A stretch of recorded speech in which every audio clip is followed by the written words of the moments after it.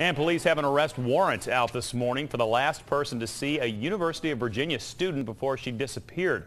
They say Jesse Matthew came into the police station on Saturday, asked for a lawyer's name, then left. He apparently got into a vehicle and sped away from the station.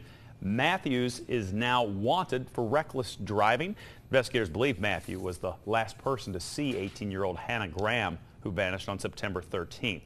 On Saturday, more than 1,000 volunteers took part in a search for Graham.